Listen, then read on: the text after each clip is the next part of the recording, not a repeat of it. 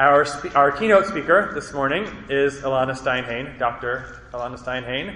And she is someone who I'm especially excited to hear because she is someone who I've been an admirer of and a follower of for many years, even though it's my first time officially meeting her. But we're both members of the International Rabbinic Fellowship, which is, I think, the first Orthodox Rabbinic Fellowship in America that includes women. And she was the scholar-in-residence at Lincoln Square Synagogue in Manhattan, which is one of the most prominent Orthodox synagogues in the country, and that was also like a clergy type of role, which is also one of the first for Orthodox synagogues in America. And at that time, she was voted as one of the 36 under 36 and achieved all kinds of accolades, and she became very well known and a very sought-after speaker and doer on behalf of Klal Yisrael. She is currently for the Shalom Hartman Institute, their Director of Leadership Education, and she is traveling around the country leading and teaching and training people for the Shalom Hartman Institute. She has a doctorate in religion from Columbia University, and her doctorate is fascinating. It's in legal loopholes, and it was done under the direction of Professor David Weiss Halivni. So it's really fascinating work. She's also a graduate of Yeshiva University's graduate program in Advanced Talmud Study and the Cardozo Interdisciplinary Fellowship in Jewish Law and Legal Theory. She has an incredible resume, and she really has a wonderful reputation, and we are quite honored to have her with us this morning, and we are all very excited to hear her. Please join me in welcoming Dr. Ilana Steinhain. Thank you for that wonderful introduction. Okay, so this feels like a New York City subway where no one wants to sit quite next to each other, but you sort of like, everybody gets their own half a row. Amazing. Thanks for having me. Thank you, Board of Rabbis and all of the extended. Thank you. I think we have one of the rabbis of this synagogue here. Thank you very much. What I want to talk to you about today, or what I want to discuss together today, is I actually want to eventually get to the conversation about rights and obligations, but through the two strands that I find running throughout the Pesach canon, if you will, whether it's the Haggadah, whether it's the way that Chazal, the way that the rabbis read Pesach or think about Pesach, whether it's the Chumash itself, and that's law and story. What we find constantly is this back and forth between the legal aspects of Pesach and the story, the narrative aspects of Pesach. And I want to deal with that on three different levels. So just to project to you where we're actually going to be going. One level that I want to speak about it at is actually the level of how law and narrative sensitizes us to the relationship between expectations and life. How it sensitizes us to what the rules should be or how life should go versus how it actually ends up going.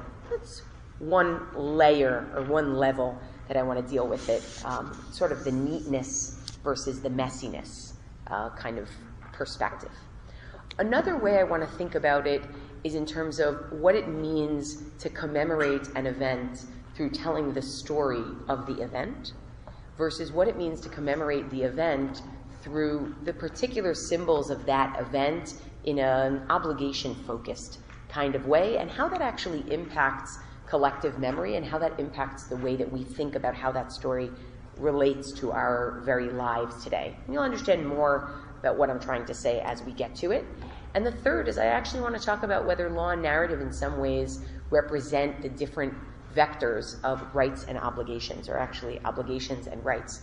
Law being obligations, narrative being rights, and to discuss a little bit about what that means in terms of a conversation around the Seder table, and actually what that means in terms of living today when rights are so emphasized and obligations are not as emphasized. Okay, so that's our map of where we're going. In order to start, what I'd like us to see is I'd actually like us to see one of the places where law and narrative seem to split. And that is actually in the way that Chazal describe what should be done at the Pesach Seder at night, the Mishnah versus the Tosefta.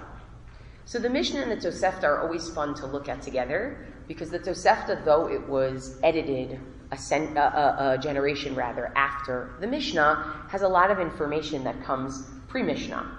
So it's kind of hard to know Is the Mishnah reacting to the Tosefta? Is the Tosefta including information that was rejected? Does the Mishnah know about the Tosefta? Is the material in the Tosefta in some ways more ancient than the material in the Mishnah? So when I see a Mishnah and a Tosefta that disagree about what a Seder night should look like, I actually take that very seriously. I don't take a Tosefta as though it's sort of on the outside. I take it very seriously as there's some sort of debate or conversation going on about what the essence of Seder night is. Okay? So let's read a little bit together. I'm trying to figure out, given that we have about 75 minutes together, I'm trying to figure out if we should break for Chavruta to look over some of this. Can I get a show of hands from people if that's something they would want to do? We got 3 hands. 3 people want to, so y'all can sit in the back and do your Chavruta, and the rest of us are going to continue. So let's just take a look at the Mishnah in Pesachim versus the Tosefta in Pesachim in number 1. Okay? So obviously I've ellipsized and I've chosen which Mishnayot I want to look at. The Mishnah. Mazgulo kos sheni v'kan haben shoel. So it's time for Magid. Pour, or actually mix the second cup, and the child is going to ask. Im ein dat beven aviv milamdo. If the child doesn't know how to ask, the parent teaches. Ma nishtana halayl hazeh mikol halaylot. How different this night is from all other nights. Shebachol halaylot ein anu matbilim afilu pa'am chat. We don't usually dip even once. V'halayla hazeh shtei pa'amim. And tonight we dip twice. Shebachol halaylot anu ochlin chametz u'matzah. All of the evenings we eat both chametz and matzah. V'halayla hazeh kulo matzah. And tonight all matzah. Shebachol halaylot anu ochlim basar tzali shaluk u'mevushal. All nights we can eat meat that might be roasted, that might be boiled, that might be cooked. But actually, halayla hazeh kulot tzali, everything is roasted because it's referring to actually the roasted korban pesach. Lefi da'ato shel ben aviv milamdo, according to the understanding or the intellect, or not totally sure what they mean exactly by dat, but let's assume it's an ability to learn. The parent teaches.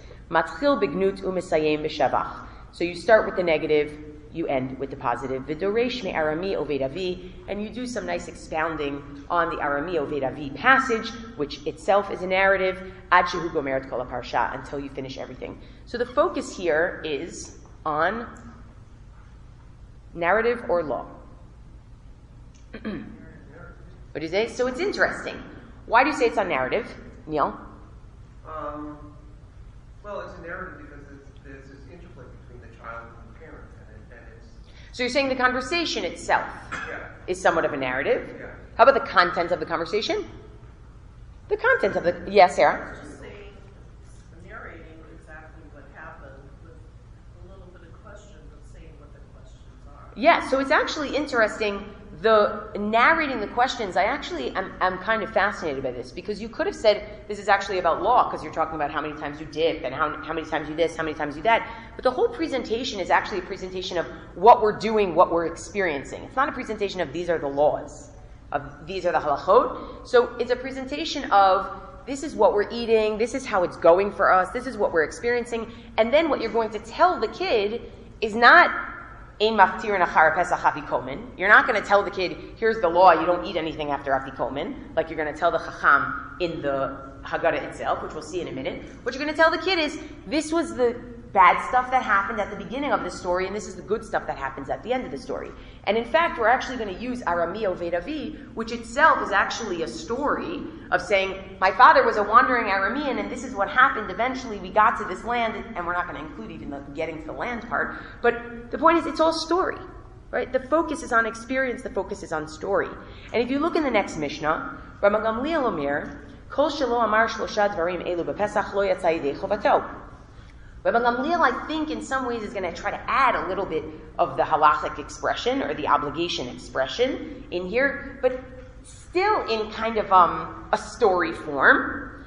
Ve'eluhain, here they are, Pesach, Matzah, Umirurim. Pesach, why do we eat the Korban Pesach? Because the Torah says eat Korban Pesach, right? Isn't that what you would expect? No, play on words. Al shum shepasach hamakom al batei abotenu b'Mitzrayim. Because of the story, right? Mirurim. Why do we eat maror? Not because al matzot mirurim tochlu, not because the Torah actually says it, but because al shem shemiru hamitzrim et chayei avotenu b'Mitzrayim, because of the story, because they made us bitter. Matzah al shem shenig alu. That's it. And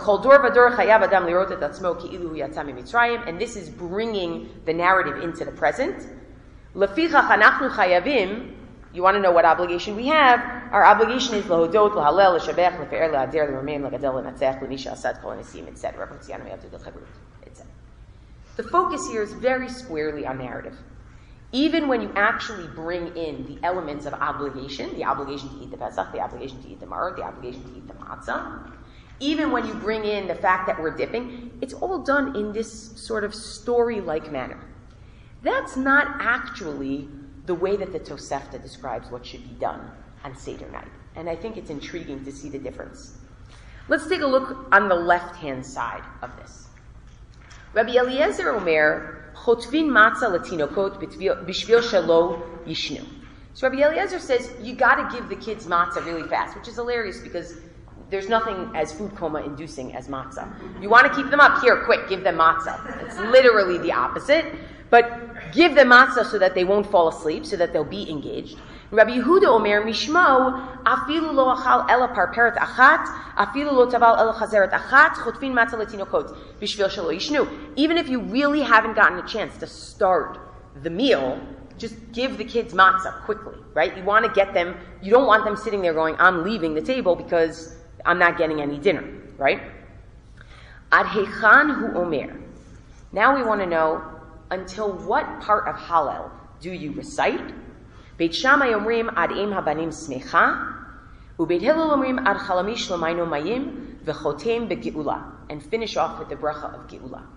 So I don't have here the child is going to ask the parent. I don't have that. I have what's my obligation in terms of reciting Hallel, and here's our machloket. And Amar Beit Shammai uBeit Hillel, probably to Beit Hillel. How could you possibly go all the way to the parts of Hallel that indicate Yetziat Mitzrayim? They haven't left. Amru lahem Beit Hillel. Beit Hillel says, well, afilu hu mamtin ad kriyat hagever harei lo yatzu ad sheish sha'ot bayom. Even if you wait until the morning, the people didn't actually leave Egypt. If you wanted to know exactly what time they left Egypt, right? They didn't actually leave Egypt until midday the next day. So even saying it in the middle of the night wouldn't actually do it. In other words, we're not actually imitating the story, right? Like you hear what happens there. We're not on their timeline. Okay? Hey, how could you even mention it? So the first thing we get is, forget the questions, forget the conversation about what are we experiencing, what's my chiyuv, what's my obligation in terms of reciting Hallel, and make sure we realize that we're not actually imitating their timeline. So we're not doing a reenactment here. That's not what we're doing, okay? And the next, it's actually two later, but ein maftirin achar Pesach afikomen, and here comes the famous story. After afikomen, we're not going to be eating, or actually after the Pesach, we're not going to be eating afikomen, meaning we're not going to be eating a dessert. Kigon egozim, tmarim, klayot. Okay, don't eat nuts. Fine, okay? This would have been a good thing for doctors in the 90s to know. So the second line in that Tosefta marked chapter Yud, Tosefta Chet. Chayav Adam la'asok behilchot Pesach kol halayla. You know what you do all night on Pesach? Talk about the obligations of Pesach, the laws of Pesach. Afilu beino levein beno, even with your child who presumably doesn't know as much as you. Afilu beino levein atzmo, even by yourself, which as a New Yorker, I do that a lot. Afilu beino levein talmido, even with your student, meaning it doesn't have to be a conversation of equals, which is interesting, right? It's interesting in the sense that you might be teaching someone, but you might not be learning anything new, right? But the point is to be preoccupied in the obligations. And of course, here comes the famous story of the rabbis who stayed up all night and did what? Studied the laws. Not told the story. Studied the laws. Maaseh Rabban Gamliel, Uzikenim, Shayu Mesubin Bevei Baitus Benzonin Bilud. There they are in Lud.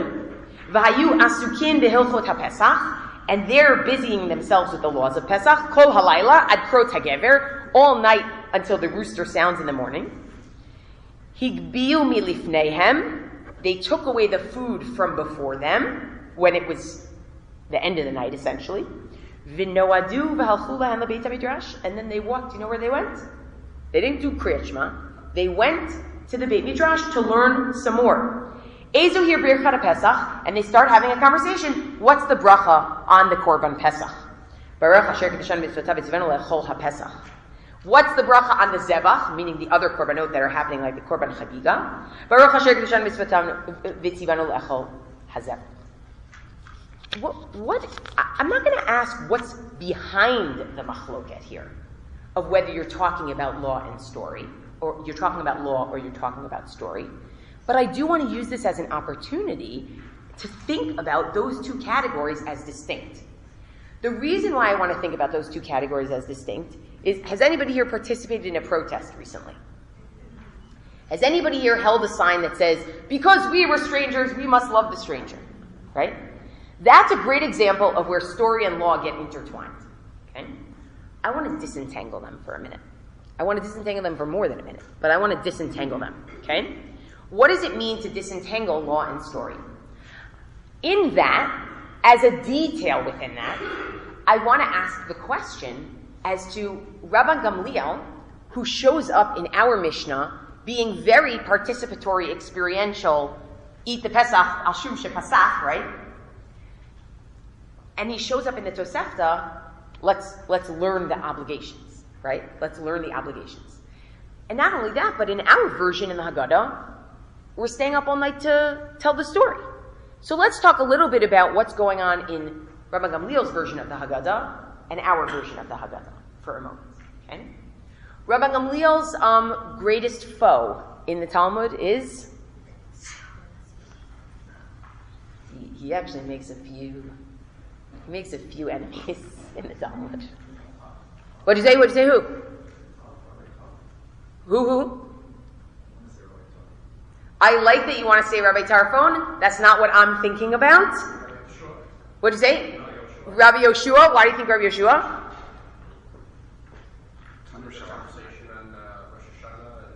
Meaning his argument, Rabban Gamliel's argument with Rabbi Yoshua on three key issues actually led to him embarrassing. Rabban Gamliel is he's the head of the rabbinic establishment, embarrassing Rabbi Yoshua on issues. And because of that, what happened because of that? When he embarrassed Rabbi Yoshua when they disagreed. What was the result of that? He lost his job. Rabbi Gamliel lost his job, at least temporarily. Who got his job? Oh, Rabbi Elazar ben Azariah got his job. Remember that Gemara where it's basically Rabbi Gamliel says to Rabbi Yeshua, stand up, tell everybody what you think. Did you actually say that people don't have to daven Mariv? He says, no, of course I said that people. Well, I heard that you said. And literally makes him stand on his feet the entire time. And everyone says, Rabbi Gamliel, you are a despot. You're out of here. And they say, Rabbi Elazar ben Azariah, you're going to take over. And Rabbi Elazar ben Azariah, he has that whole conversation. I don't know, I don't have a beard, I don't look the part, I can't do it. Right? Like before our first jobs, like that kind of thing. I don't look the part. And then he comes in, and eventually they have a share situation where you have Rabbi Gamliel gets 3 weeks, Rabbi Elazar ben Azariah gets 1 week. With that in mind, look at our version of up all night learning in number 2 in our Haggadah. Ma'aseh v'Rabbi Eliezer v'Rabbi Yehoshua v'Rabbi Elazar ben Azariah v'Rabbi Akiva v'Rabbi Tarfon. So you know who set up here? The opposition party to Rabbi Gamliel, right?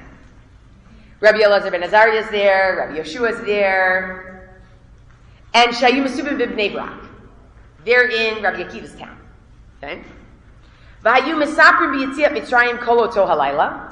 And they're telling the story of Yitziat Mitzrayim.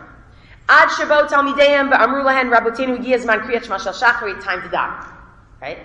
Or time to say Shema in the morning. And right after that, Amar Rabbi Elazar ben Azariah says, Harei ani keven 70 shana v'lo zachiti shete'amer Yitziat Mitzrayim b'alilot ad shedrasha ben zoha. Here I am as 70 years old. This is the Rabbi Elazar ben Azariah who took over Rabbi Gamliel's job. That's the Rabbi Elazar ben Azariah we're talking about. He says, I'm 70 years old, and I never, lo zachiti, I translate it as I never won the argument.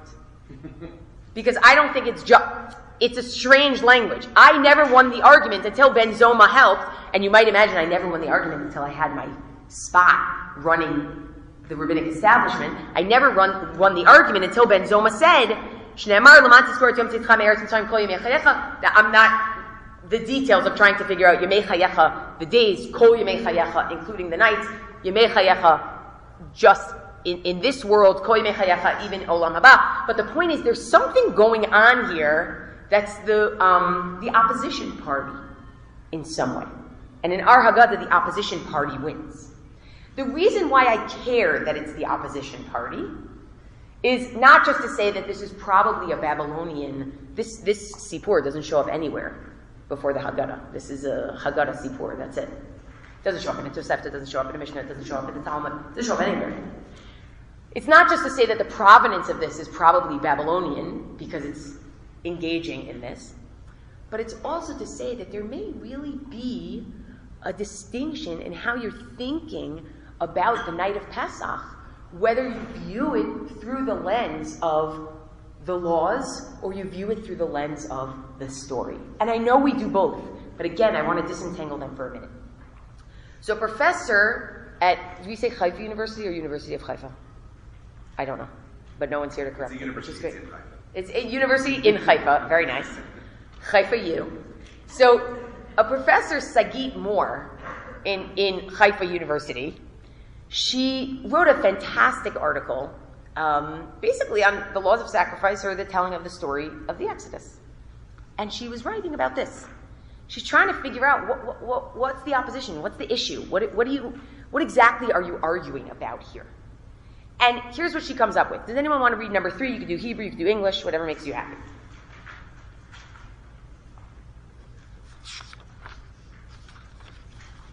Nobody?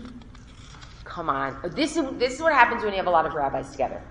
The first thing that happens when you have a lot of rabbis together, and I'm allowed to say this, I'm married to one, I'm the daughter-in-law of one, my brother is one, my brother-in-law is one, I'm allowed to say this, okay? And I served as clergy in synagogues for 8 years, I'm allowed to say this. When you get rabbis together, which is the same thing as when you get doctors together, and the same thing as when you get teachers together, it's the same. Everyone's like, I don't want to be the first one to speak. And I think one of the reasons is because nobody wants to hog the airtime. We don't think of any of you as hogs. Anybody can read. You can read first. We're not going to look at you as like, oh, of course she decided to read first because she's always trying to go first in everything. Blah, blah, blah, blah, blah. Okay?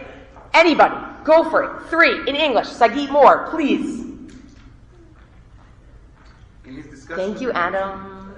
Rabban Gamliel relates to the concrete redemption from Egypt only rather than mentioning the continuation of the redemption for generations, meaning that he does not speak of the redemption of our ancestors, of us and of our children. Rabban Gamliel thus pushes away the immediate experience of enslavement and of a call to redemption, and instead emphasizes the experience of the past, the far off and the nearby together. Rabban Gamliel and the leaders sitting with him, however, deny, it seems, the major change in reality, in this case, the loss of the Paschal lamb. They do, however, try to create a sense of continuity through learning about the sacrifice, but without encouraging any immediate sense of redemption, which may cause people to take concrete initiative to bring the redemption. Okay, she's saying a lot. She's saying a lot. One thing that she's saying is the focus on the law as opposed to the story looks at this as a historical moment. It's something that happened. It's something that took place. Whereas, she's suggesting between the lines, looking through the lens of story makes it more cyclical, which is, meaning that history is cyclical. Right, but why not eternal? Right? Makes it more eternal. Equally good. The reason why I think the piece that she adds at the end, that Rabban Gamliel is not interested in them trying to create a new Exodus in the historical moment that they're actually in, right? Which is like a Roman historical moment, essentially, right? Who knows, right? This is all surmising. But the point that she makes, in a way, is probably the reason why a lot of us like to focus on the story at the Seder as opposed to necessarily obligations or law, is because the obligations and the law point backwards in a certain way. The story points to the continuing human story and universal experience that people experience all the time, that you have redemption and that you have enslavement or persecution and then redemption and persecution and then redemption, right? It's something that brings it into the current moment in a certain way, right? So the narrative, is that what you're saying? it brings the narrative brings it into the current moment, exactly. And what she says about the way that, or what she suggests about the way that the Rabbi Elazar ben Azariah camp, which is the way she actually refers to the people in our Haggadah, is that they're actually trying to make it something that people are experiencing right now. And there's a political reason for that. So let's look at number 4 for a moment. To the second approach, there are consequences in 2 central arenas. The first is ideational. The story of the rabbis in Bnei Brak, which connects the current moment to parallel, that should be, processes in Jewish history, changes practically the perspective of the people present.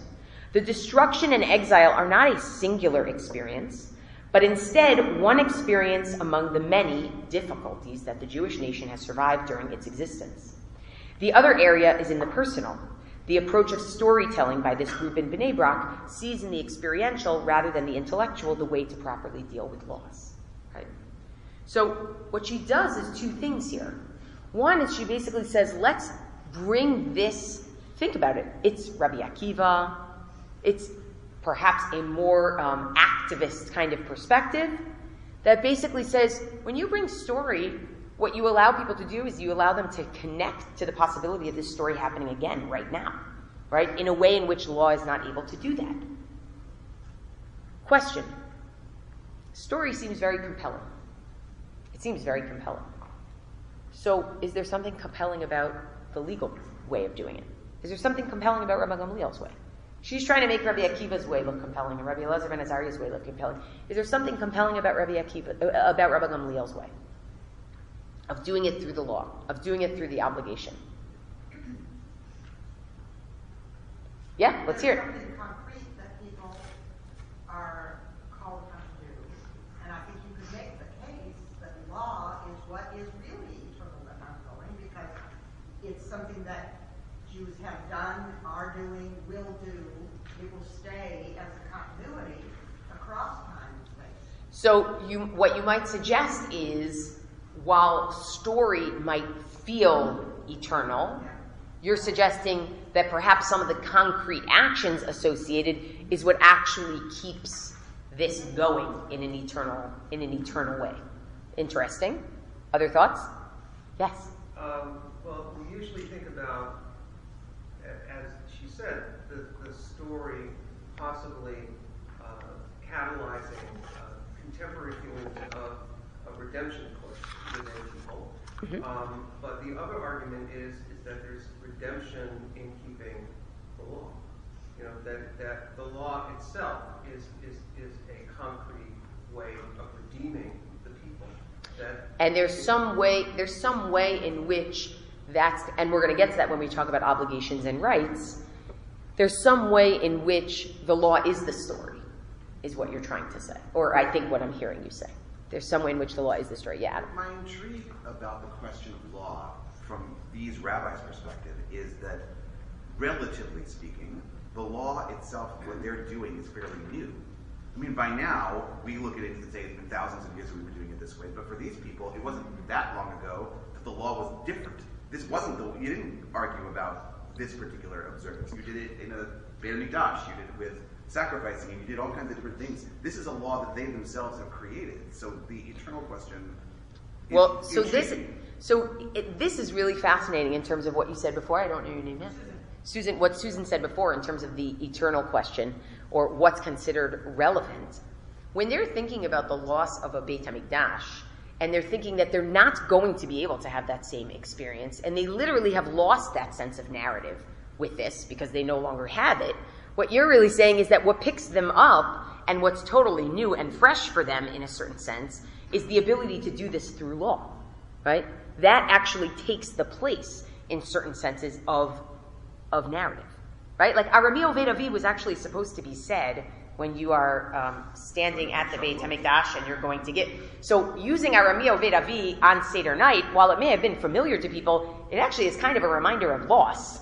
more than it's, right? Meaning to be able to actually use that, and of course, the end of Arami Obedi, where you actually come to the land of Israel, is missing, because that's not what's happening in the exile, right? That's not actually what's going to be able to happen. So in order to be able to take on a narrative, you need to be able to take on a narrative that you can actually fulfill and you can actually feel like a part of. And you're saying actually the law is the place where they can actually feel like a part of things, right? Not in a selfish kind of way, but actually in a self-actualizing kind of way, right? You've given my words far more than I thought. That works. That works.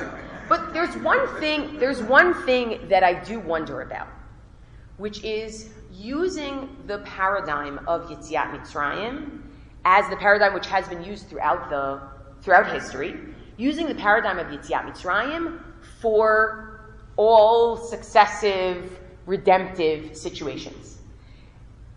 And that is what happens, and this relates to Adam's point, what happens when it's not the right model, when it's actually not the right lens through which to view things. And I'll explain to you. Let's look literally to the end of this source sheet for a minute, to Dr. Brachi Elitzur, who I highly recommend. You can find some of her stuff online. So Dr. Elitzur points out that in the book of Ezra and Nehemiah, and especially in the book of Chronicles, the Exodus is almost completely absent, even where we would expect to find mention of it. The omission of the Exodus from the text in Divrei Hayamim has been interpreted in various ways. In light of our above discussion, you have to go there to see her above discussion, we view it as arising from the sensitive state of the returnees from the Babylonian exile and the desire to instill some hope in them with regards to the future. The Exodus was a one-time event, a miracle of unprecedented scope, in which a subservient nation received divine aid that transformed its situation from one of persecution to one of triumph. Recognition of God was the main purpose of the miracles of the Exodus, and God's hand was felt at every stage of the process. The miraculous aspect of characterizing the Exodus could have amplified the sense of weakness and lack of faith among the returnees toward the promises of the prophets. The miracles of the return to Zion were not spectacular, unprecedented wonders. The reality was very different from the prophetic descriptions of events whose power would cause the impressions of the miraculous Exodus to fade into oblivion. The omission of any mention of the Exodus then was meant to moderate the anticipation of a supernatural miracle and to reinforce faith in the process of the return as the realization of God's promise via the prophets and as the realization of redemption. In other words, sometimes the story doesn't fit. And the fact that the story doesn't fit actually causes a great deal of cognitive dissonance among people. And the question of what kind of continuity can we actually create, and what kind of baseline stability can we actually create, actually could be the response of the rituals, right? Meaning the rituals, the laws, the obligations. Which is to say, this is something that no matter what your experience is right now, whether it feels like a Exodus redemption or it feels like kind of a disappointing redemption, as the return to the second Beit HaMikdash did for many people, as recorded in Ezra, or it feels like this is not a time of redemption at all, being able to look back at your history and being able to have the laws that remind us, or the rituals that remind us of our history, that actually keeps it open in a different kind of way and doesn't open this sort of messianic expectation that we're looking for. So that's the first thing I want to say after 30 minutes. That's the first thing I want to say about law and story. That whereas story creates an immediacy and an ability to try to recreate something, and a paradigm that people seek to use in a big, loud, audacious way that feels relevant and it feels relevant and it feels compelling.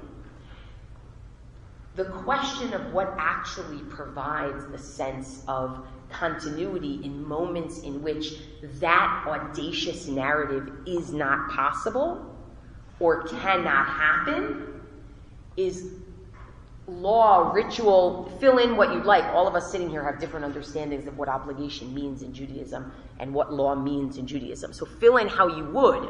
But the non-story and moving into actually either the ritual moment or the obligation moment or the law moment is actually a way to keep it, it's a way to keep it moving when the story actually is not compelling in that moment.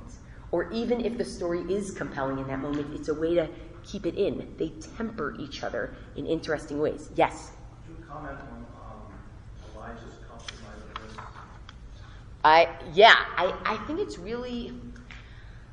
it's really interesting, the question of at what point, like if you see the Haggadah, at what point different pieces were added. And I also would suggest that very, very early on, the Haggadah actually goes very much in the Rabbi Akiva, Rabbi Elazar ben Azariah, Rabbi Yoshua route. Very much goes that route. Recall, Halach Ma'anya. Halach Ma'anya ends with, next year will be B'nai Chorin in Israel. That's a pretty early text in the Haggadah. We end with L'shana haba b'Yerushalayim. We have Elijah's cup. There is a lot we do end with, Asher Ga'al et Avotenu, and will Hu Yig'al Otanu, right? We do end with that.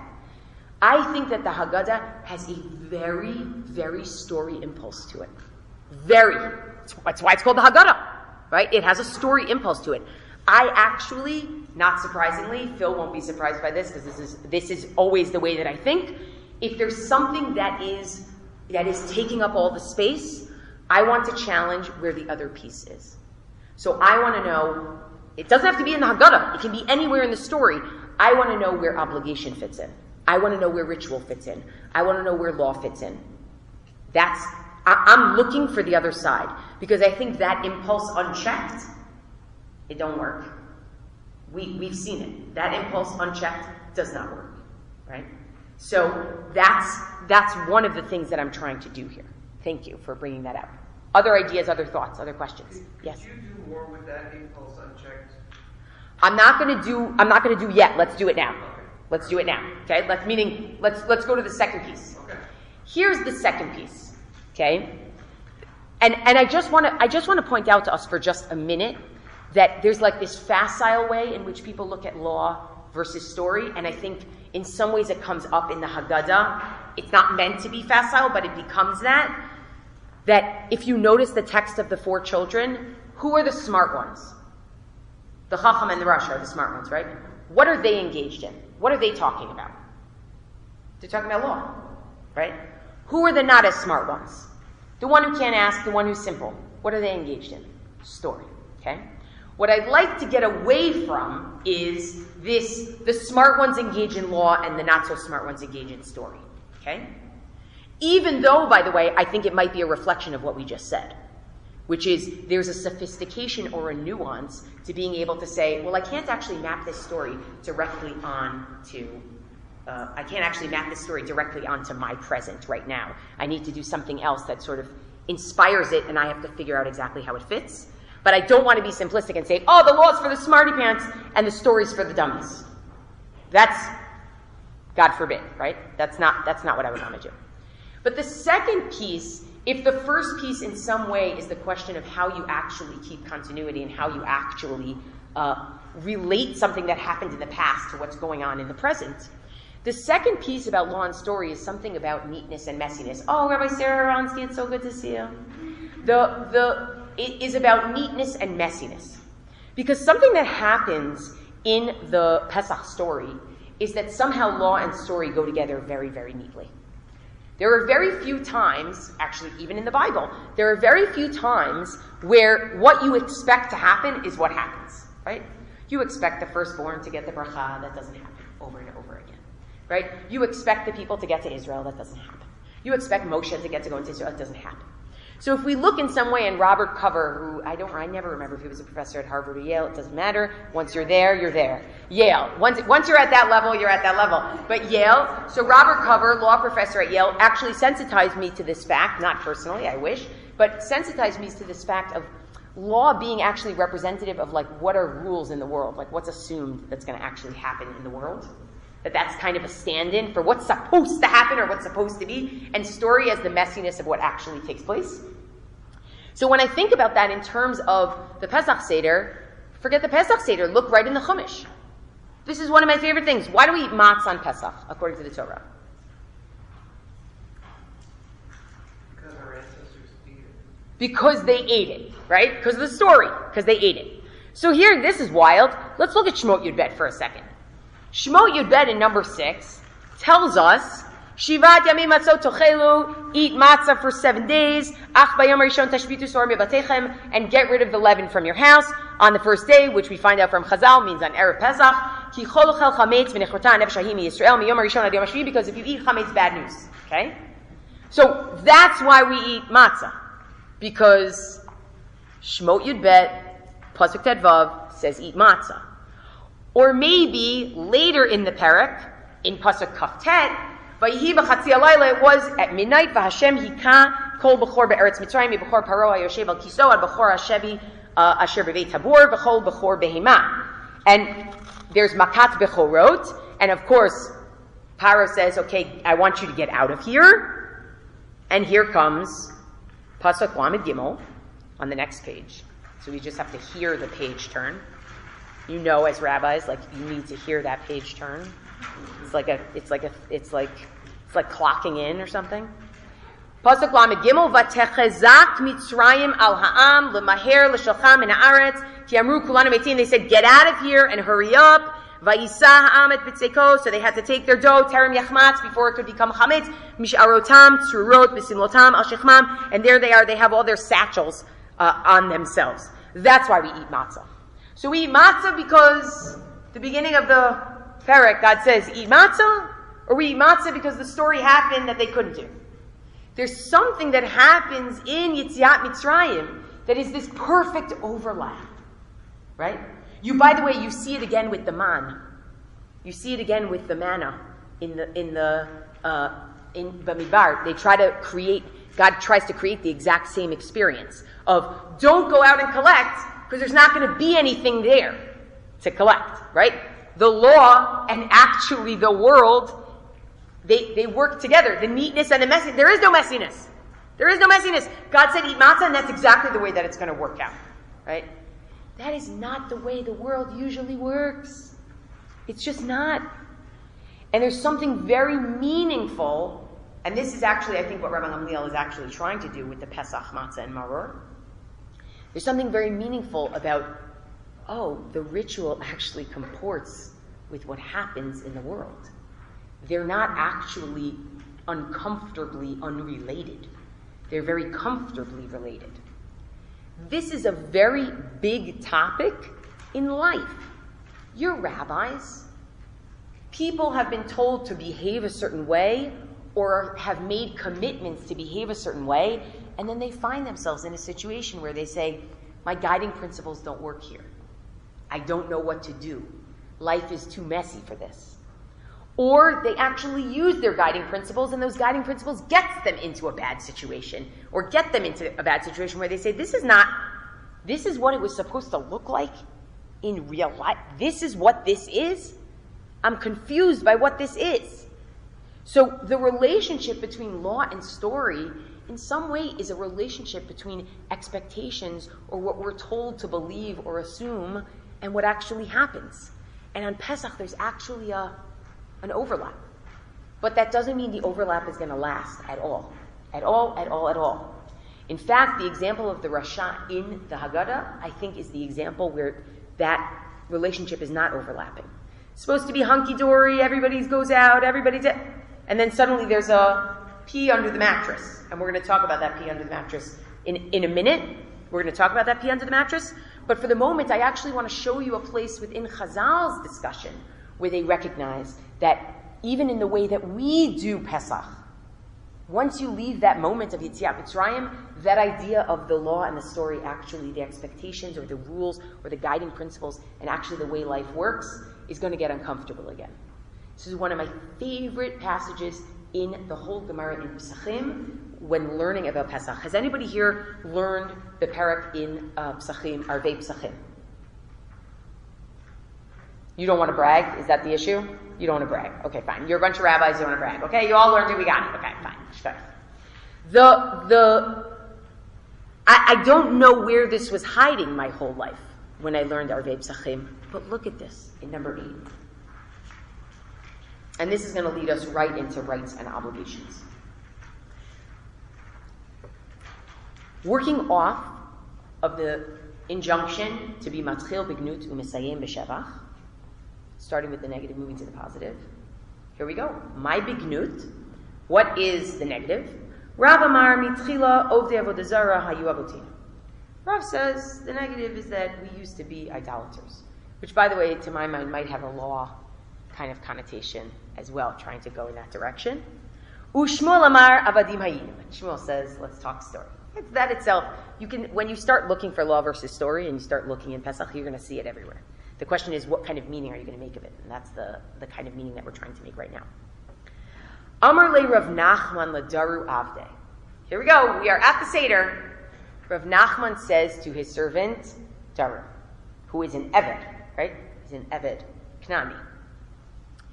He says, Avde de mafik le mare lecherut.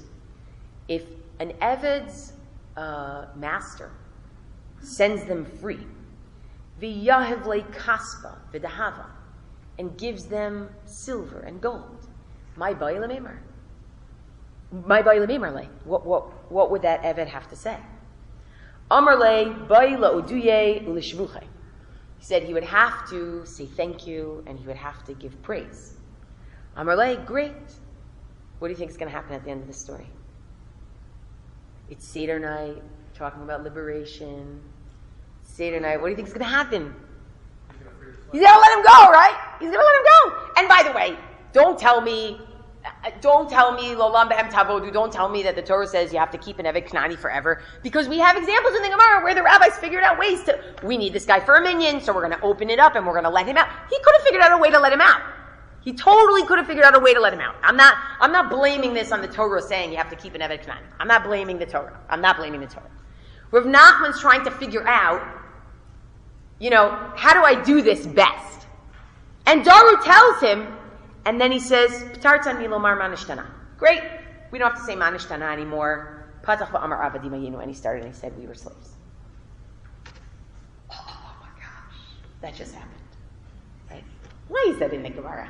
You think the rabbis, they're so smart. This is why it's in the Gemara. It's trying to tell us that this is what happens in real life, right? Meaning real life is not as easy as this. So, okay, we're going to have liberation. And it doesn't, I don't know if Chazal are thinking it's not as easy because we have Lolam Behem Ta'avodu. We have this pasuk that says that you keep your Eved Knani and you don't just let your Eved Knani go, right? I don't know if it's not as simple because he needs Daru and they have a great relationship, or Daru needs to be there because he stole something and he's totally, I don't know if it's because he doesn't realize, he doesn't even realize, like he's thinking about his own, I was freed, and he's not thinking about Daru. I don't know. But it's clearly in here, as I might argue, as one of my academic mentors suggests, Barry Wimpheimer, like mostly every example of Talmudic narrative that revolves around law, that upends what you would have thought would have happened, is therefore, which is to tell you that life is messy. That what you expect is not always what you get. And this goes back exactly to your question, Neil, which is the story of the Exodus is such a story of you get what you expect. It's such a story of you will triumph and you will overcome and everything will be great. It's such an aspirational story. The question of what has to be in place for that actually to happen, wow. And in some ways, that's the role of law. But you can't have law without story. You can't have law without realizing that the real truth is messy and the way things work. We can't pretend that everything is just, I eat my Pesach, I eat my matzah, I eat my maror, everything is good when there are, pogroms outside my house, right? You can't pretend that. Or when there are other people who are suffering. I can't pretend that. But the question is, how do law and story mediate one another? Story sort of pushing to the activist impulse of like pushing forward and embracing that messiness, and law reminding you that you need some guidelines for that messiness, because it's not all necessarily going to work out exactly the way you want it. So in some ways, the way that Rabbi Akiva and Rabbi Gamliel, the way that Rabbi Akiva and Rabbi Elazar ben Azariah and Rabbi Yoshua in some ways are looking at story, at least the way Professor Moore looks through it, is that they're looking at story as something that enables. And they're looking at law as something that commemorates, but keeps you at bay. In some sense, looking at this as story as the messy piece, right, not necessarily the successful piece, the actual messy piece, to be able to be prepared for a mess, not for enabling and empowering, but to be prepared for a mess, and to also be able to retreat to your non-messy simplicity, but also to recognize that they actually are in conversation. Does that help a little bit? Okay, Yofi. So far, so okay? You know, rabbis, we need feedback. I need feedback. I need like a smile or something. Yes. What's your name? Nolan. Thanks for having us, Nolan. Thank you for being here. Yeah. Could it be that the story about the rabbis and the brought that ultimately that embodies the messiness? Like Rabbi Gamliel is not messy. He's the leader we're supposed to have. He's the descendant of King David in all ways. Right. The opposition party is by definition messy. Right. So these are a bunch of sloppy guys, the five of them, right, who aren't supposed to be the leaders of Israel. Rabbi Akiva was supposed to be a shepherd. Rabbi Elazar ben Azariah. Right. Rabbi Gamliel is storied. He's the patriarchate. He's an exile arc. He's all those arcs. Right. I mean, the story is literally quoting the Sugya. He's like 70 years old. Mm-hmm. That's what when he prays to God, right. God makes him to look like he's 7 years old. Mm-hmm. We don't know if he actually aged or if he didn't age, but he changed his appearance. So when he tells the stories, God intervened on behalf of essentially somebody not from the Davidic line, not Moses. This was an extra that was picked off of the set to become the leader of Israel, and he's the one that talks about Mashiach, not Rabbi Gamliel, who is in line to be the Mashiach. But wait, so slow down, because you said a lot of good things, but a lot of things, right? So slow down for a second, which is, there's something about the neatness. There's something about the neatness of the halachic way of doing things that's very neat, right? Meaning it's not, tell the story and see what people have to add, and it's neat. But to be honest, it's not that neat either, right? Meaning you're going to go back and forth. When does this apply? When does that not apply? Right? It's not that neat either. So it's a little bit of a stereotype, but it's kind of emphases. And what you're suggesting is that the focus on the story is like a focus on moments of like supernatural abilities where we sort of move beyond the expected, right? So it's not messiness in a bad way, it's messiness in a good way, right? That's actually what Robert Carver says about the whole book of Bereshit. He says the book of Bereshit is actually reminding you that if you have real divine destiny, sometimes it means expecting the unexpected, right? That's what he suggests.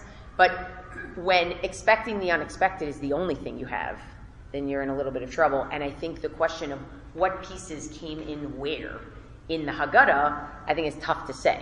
The two things I would just push back on, one is I would just say that I wouldn't consider Rabbi Akiva certainly not a hoi polloi. Rabbi Tarfon certainly not a hoi polloi. Rabbi Yeshua is certainly not a hoi polloi. Meaning these guys they're the opposition party, but they're not any lower in stature. They just come from maybe a different mindset. So I think the point that you're bringing, there is a democratization, and I think that's an interesting point, that there is a democratization, and I think that's very relevant to the Yetziat Mitzrayim story. So I'm very happy that you brought that up. I want to go to the third piece, right? So I'm just reminding us of where we've been, because it's very iterative, and the way that you choose to use this or don't choose to use this, or how this informs the way that you do your Seder or anything, that's obviously up to you. But just to say what I tried to come here to say is noticing the two strands of law and story, and actually being able, and again, fill in for law, ritual, obligation, however you see that branch, and story fill in as narrative, experiential, almost like tangible in a way, that one impact of the difference between law and story is the question of what actually provides continuity. And when do you need one because it's an action moment, let's say, and when do you need the other because it's keeping you in the conversation moment? And even when it's an action moment, when do you need law to remind us that the story is not an exact map on to what we see? So that's one. Two, kind of the reverse, which is to say that we have in Pesach a moment where the law and the story, or the expectations or the rules and what actually happens perfectly map onto each other. And that's something that should be very inspiring and should be very special, and actually looking at Pesach, Matzah, and Maror as moments that are not only legal or obligational or ritual pieces, but actually represent a reality that people experience in kind of a very tangible way, is something that's powerful, but it's powerful only when we're able to admit, or only because we're able to admit that life doesn't usually work that way. That oftentimes the ironies of life include the guidelines or the principles not actually applying when you actually look to the outside world, or even the way that we ourselves do things. The third, and these are all actually related to one another, so I'm picking them apart just for the purpose of emphasis, the third is the relationship between obligation and rights. Because when I think about law, or ritual, or obligation, what I think about there is that we're being asked to do something, or told to do something.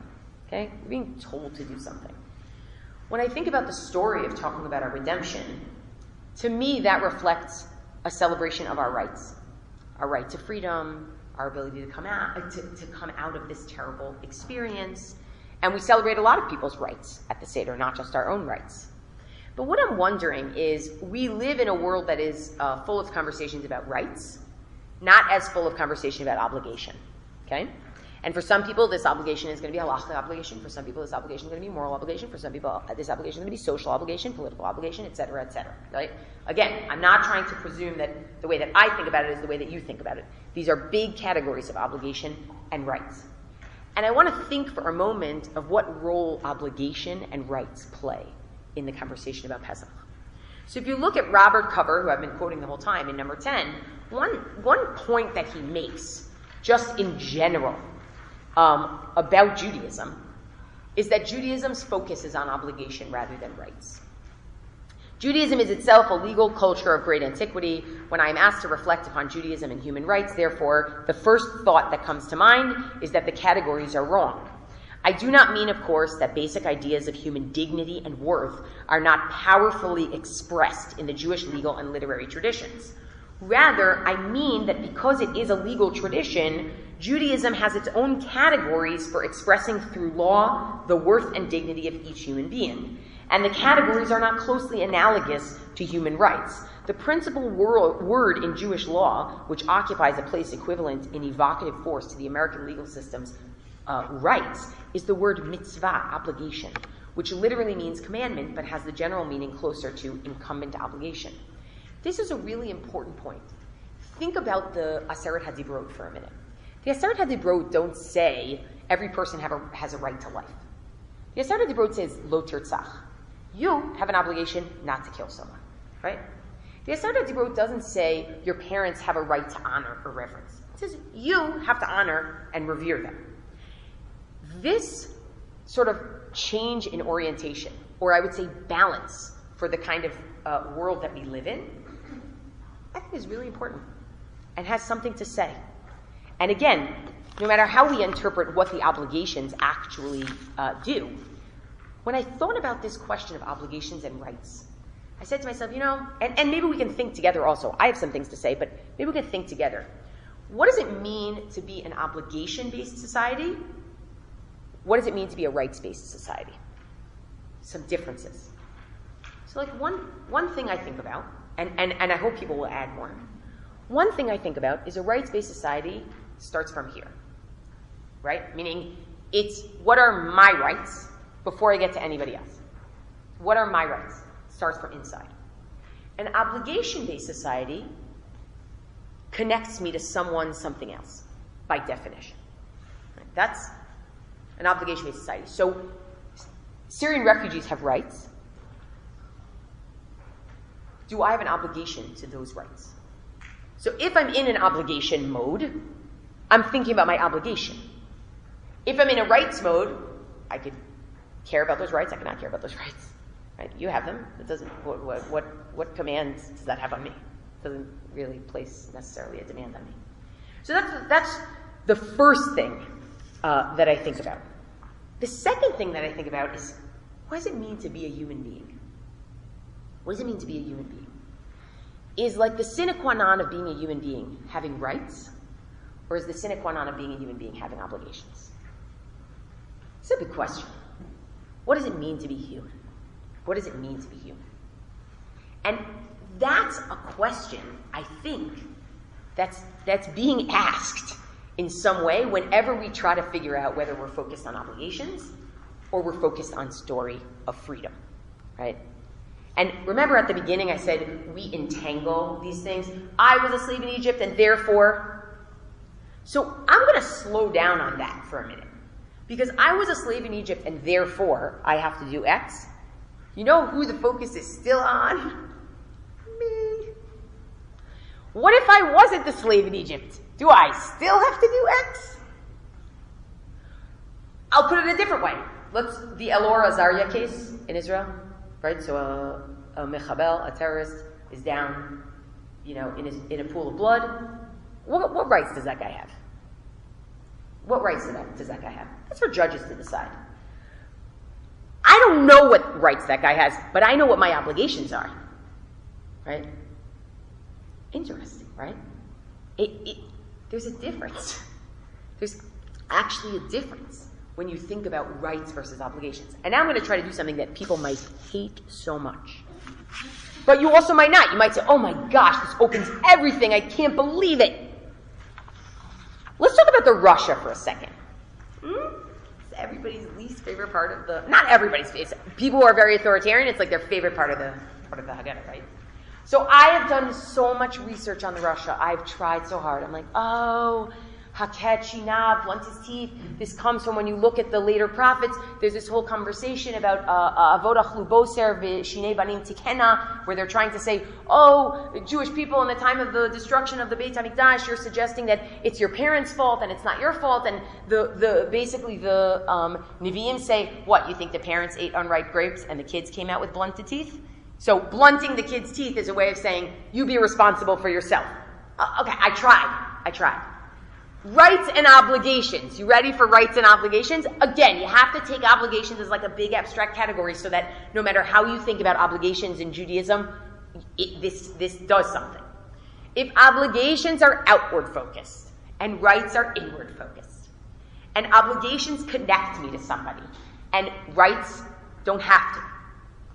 Let's look at the Rasha. In number 5. Rasha ma hu omer. What does the Rasha say? Ma ha'avodah hazot lachem. What is this work that you're doing? What is this obligation that you are performing?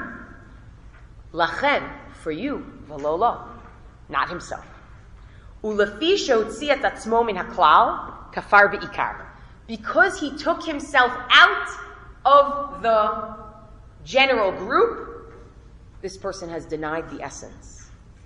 And you should blunt this person's teeth. What does it mean to blunt someone's teeth? I don't know. Use a nail file. I don't know. And you say, God did this for me when I left Egypt. Leave alolo, not for you. Had he been there, he wouldn't have been redeemed. I'm going to try something and then attack it and be like, that's ridiculous. And maybe we don't need the Russia in order to do this. But if an element of Yetziat Mitzrayim is not just about rights, but is about obligation. And obligation is manifold. Obligation is obligation to God. Obligation is obligation to community. Obligation is obligation to the stranger. There's a lot of obligation in here, right? And the Rasha doesn't understand obligation. All he understands is rights, which is, I got this. What do I have to do? What do I have to do something? Well, then you miss the whole point. The whole point is that there's obligation here. And that actually matters. I think that might be a different way to read it. Anybody have anything to add on rights and obligations? You're all very smart people, so you should feel free. Or what you might be struggling with in this conversation. Yes, Alana. I'm struggling with from one to another. The idea that rights are inward focused and obligation is outward focused, in the sense that if someone else has rights, then I have an obligation not to trample on their rights or to respect their rights. Great. So, You might have an obligation to respect their rights. Is that an active obligation, or is that a negative or a positive? Meaning, is that an active obligation to go help them, or is that you can't trample on something? well, I mean, I would think it depends, depending on what situation. If all they need from me is to stay away from, not do them harm, then fine. But it seems like they're connected, like someone else yes, they're definitely connected. I think it's a question of emphasis, right? And I think the idea of having both and knowing when to employ one versus knowing when to employ the other, I think matters. And I think that being able to recognize people's rights matters very much, but recognizing our own obligations because of someone else's rights, not because of our own rights, is what I'm talking about, right? Meaning that's what I'm talking about. It's getting out of the me a little bit. The obligation is getting out of the me. Yes, Sarah? So what are we basing the obligations on? As Jews? So I think that's a great question. I think people in this room will answer that differently. I think some people will base the obligations on a moral intuition. Some people will base it on a moral code. I think some people will base it on the Torah. Some people will base it on the Shulchan Aruch. I think some people will base it on what they've been taught since they were young, what the consensus is with it.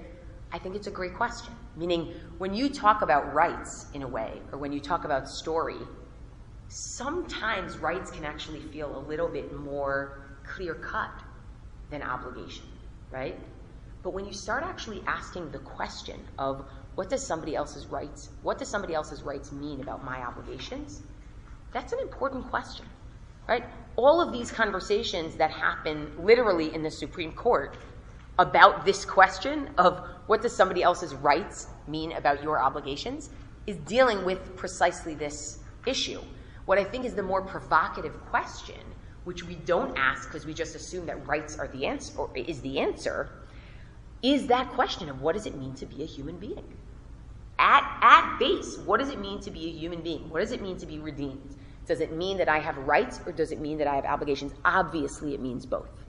But when do we focus on the obligation piece?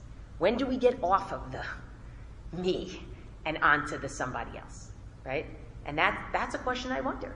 And the emphasis of story doesn't really get me off of the me. Because even looking at affinity groups is looking at another version of me. Because I've been there. And I'm wondering where the sort of objectivity standards, demands, where those come into play. And I don't know the answer. But I want to open it. I think it's important to open. Yes? It strikes me that there's a difference between Judaism and Christianity. I think that we have a tendency, I'm looking myself to see rights as compared against obligations. My obligation is rooted in the other person's right. We see this kind of reciprocity in this law-based and this Christian view of going, forget about law. What comes out of it, grace, which I find foreign, is something to be said for it. It's unmooring the sense of obligation. Well, they might not use the language of obligation, but maybe it is obligation. And apart from what the other person is asking for or demanding, give them more than that. Well, so I think it's interesting what you're pointing to, because I think this could actually be a difference in obligation, right? Meaning, you can try to figure out, and this is what Sarah's talking about also, you can try to figure out what your obligation is based on what somebody else is asking for, right? This is the Gemara where it talks about Dei Machzoro, giving a person what they're missing. Do you give them everything that they want? Do you give them just what their standard is? Do you give them what the regular standard is, right? So that conversation takes place even within Judaism, right? But you're saying the idea of almost like obligations without looking at the other person's rights. No, obviously that has a danger. It could be just authoritarian or not paying attention. Well, so that's interesting. That's interesting. I don't know if that's, I don't know if I would call that the difference between, like a major difference between Christianity and Judaism, just because I think there's a lot in Judaism, like Lifnei Mishurat Adin, going beyond the letter of the law, right? And the question of, but the question of do people deserve certain things is definitely in there. The question of deservedness is definitely in Jewish law. It's interesting. Yes, Nicole? I feel like a category that you haven't mentioned is, or here's a question, can there be an obligation to self that's not necessarily defined as right? So this is amazing because the conversation, there are a lot of great articles actually written on this question of what do rights look like in Judaism, and many of these articles come to the conclusion that rights are actually just obligations to other people, basically, because, and one of the ways that people get there is they say, well, actually Judaism has an obligation to preserve one's own body. And that right there is actually the moment when you realize, oh, my own rights are curtailed by my obligation to myself, right? And that's, right, in the abortion conversation, in the assisted suicide conversation, right, that is exactly that issue, right? Meaning those are the places where you say, oh, this is actually obligation-based, and rights are part of obligation, but the obligation is the underlying piece. Again, understanding that we probably all here understand obligation differently in a lot of different ways, and some people are using obligation in a different way than you might be using obligation, and I think that's important to recognize. Yes? So as wife, daughter, sister of rabbis. Yes? When you're speaking this morning, what's the message to our congregants? Sure. So I would say the message to the congregants is to actually talk about what obligation means and what role obligation actually plays in our lives. I think we live in a society where narrative is the beginning, the end, and the middle. People love Passover particularly. Correct. The experience, my experience, is very defining of who I am and what I think my obligations are. And I think actually asking people, and this is also a Jewish continuity question, right? This has a lot of different, this has many different echoes. When do we talk about obligation? What does obligation actually mean in our lives? And what does it do for us that the story can't do or that the rights can't do? I think that's a really important conversation to have around the Passover table. And I don't think it happens, if I'm not mistaken. It's never happened at mine. So it will this year, because I had to prepare for this. But it's never happened at mine. Other thoughts? Yeah? Well, you started off, looking at the Torah text and saying, the 36 times we're commanded to take care of the stranger because we're strangers in the land of Egypt. Yeah. It seems to me that, it would be really interesting.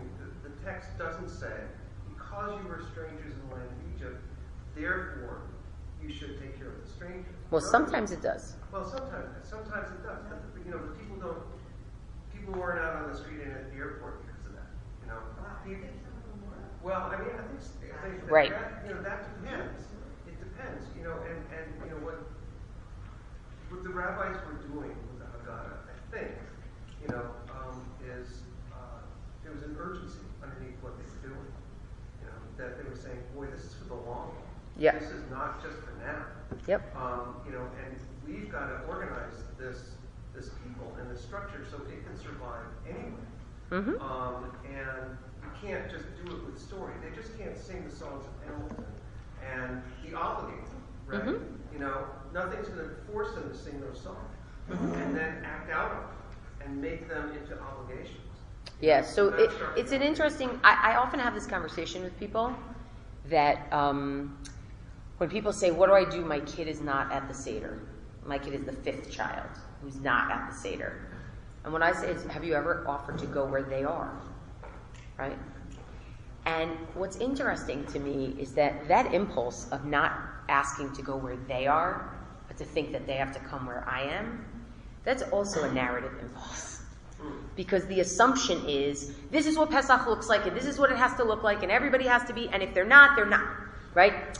There's something about what you're saying in terms of what are our obligations, rather than what do we want to see and what do we get to see, and that speaks directly to that.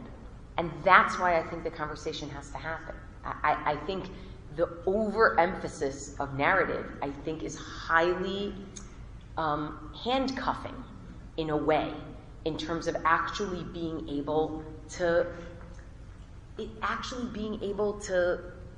navigate like the real world, right? Or actually being able to feel obligated towards someone else or something else. And yes, it's beautiful. At our Seders, we bring up other peoples, obviously, right? You bring up sex trafficking in America. You bring up slavery for the diamond trade in Africa. You bring up a lot of things, right?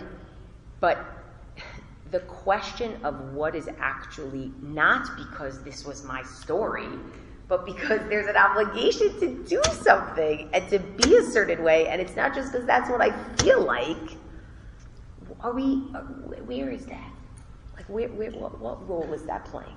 What role is that playing? And I have to tell you that in places where obligation plays a huge role within the Jewish community, the question of obligation beyond the obligation to eat the matzah and the obligation to drink the 4 kosod, that question of obligation is not coming up in other fields either, right? So it's not like if we looked at the Jewish people and we said to ourselves, what are the Jewish people responsible for? There will be elements of the Jewish people who will be responsible for thinking about what is my obligation vis-a-vis the world. There will be other Jews who are responsible for what is my obligation vis-a-vis God in a moral, philosophical way. There will be other people who will be, what is my obligation vis-a-vis God in a halachic Shulchan Aruch way. The question is, how can we all somehow partake of the idea of obligation in as far as it actually impacts Jewish community and continuity? It actually impacts what it means to be a person in the world who's not walking around primarily thinking about how it makes me feel and what it makes me look like or where it comes from my personhood, but it actually sees another person's personhood. And who knows what else beyond in terms of how it actually can connect the Jewish people. Yes, Adam. Do you have a counterexample where, if Pesach is the place where, for the most part, we're very narrative focused and the obligation part is the part that's missing. Do you have one where it's flipped? It's a good question.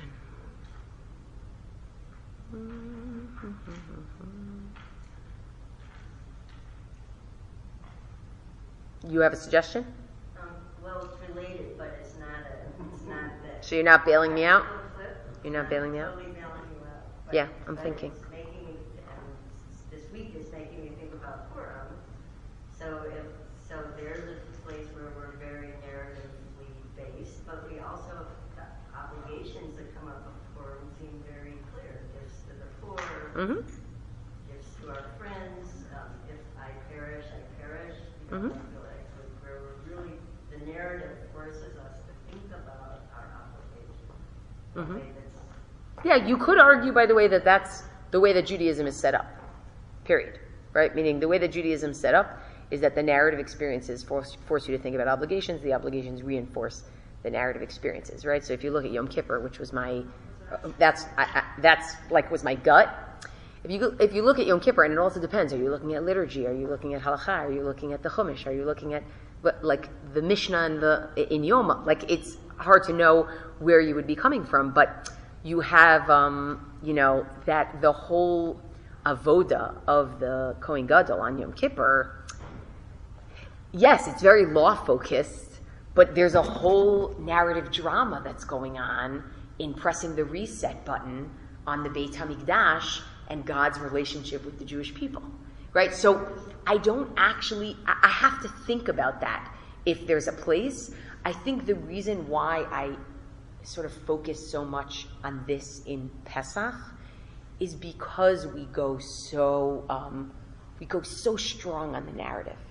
We go so strong on the narrative. And even when you're giving Divrei Torah at the Pesach Seder and you say, well, we did this because this was our tears and this, that's great. It's great. It's great. But what would happen if literally the question of what does it mean to be a human being? To have rights first, to have obligations first. Let's discuss it. Let's discuss it in terms of Jewish continuity. Let's discuss it in terms of morality. Let's discuss it in terms of the way we do our activism. Let's discuss it in the way we practice our Judaism. Like, what would happen if that conversation happened? If we could just get away from all the cuteness of the story. For a minute, we get away from the cuteness of the story. We'll take one more, and then I think we have to end. Yes, sir, Jason. Hi, Jason. Hi. How does it affect you if you feel that you haven't fulfilled your obligations? And how does it affect you if you feel that your rights have not been respected? So in terms of the difference between rights and obligations in that way, when your rights have not, I actually think what you did there is actually show us exactly the difference between rights and obligations, right? Exactly the difference. How do I feel when I haven't fulfilled my obligations, and how do I feel when my rights have been impinged upon. Now, I can say personally, I feel much worse when my rights have been impinged upon than when I haven't fulfilled my obligation. I can say that totally personally and obviously. But one of the questions that I have is a flip side to you, which is what kind of achievement do you feel when you have fulfilled an obligation versus what kinds of achievement do you feel when you've gotten your inalienable rights respected? Which one do we take for granted and which one seems like something that's really special on the horizon? You seem like you want to say something follow-up. That's lovely, but my question... Thank you very much. I'm glad. I feel like that might have not been such a compliment for real. I don't know. It's really cute. Good job. I was actually curious if you feel that you haven't fulfilled your obligations, how do you feel? How does it impact you? Me personally? You personally. Which obligations? People, God, self, family, country? Let's say that you've forgotten to clean out part of your house before Pesach. Let's say that you've let down, you've forgotten about a ritual obligation. First of all, it depends with which ritual obligation. It really does. Second of all, it depends. I'll tell you why it depends with which ritual obligation. Because you can't disconnect story and law. You simply can't. There are certain ritual obligations that I've been performing since I was 4 years old. And if I forget them, I'm forgetting all of that, right? Meaning that's a major identity, like, oh my gosh, this is what I've been. There are other obligations where it might be something that I only started doing 2 years ago. It makes a huge difference. Do you feel guilt if you do not perform your obligations? I'm not a big guilt person. I'm much more of a disappointment person. That's just me. Meaning, I think, yeah, sorry, you were going to say something. No, that was what I was asking. What do you So here's what I would say, and people are dropping like flies, understandably. What I would say is, in order for obligation to actually be a compelling category for people, the conversation about not fulfilling obligation has to revolve around disappointment rather than guilt. So I think you just added something to the conversation, whether you meant to or not. I was just getting you back. I hope that this has given food for thought to people. Whether it's something that you can make bite-sized and give at a Seder, I don't know. It depends on you, and it depends on how you present things. But hopefully it's just given a way of thinking that's a little bit different, or can be a little bit like Porette, like it could just be like a flourishing, fresh kind of way to think about this. So thank you so much, and happy Purim. Thanks, everybody.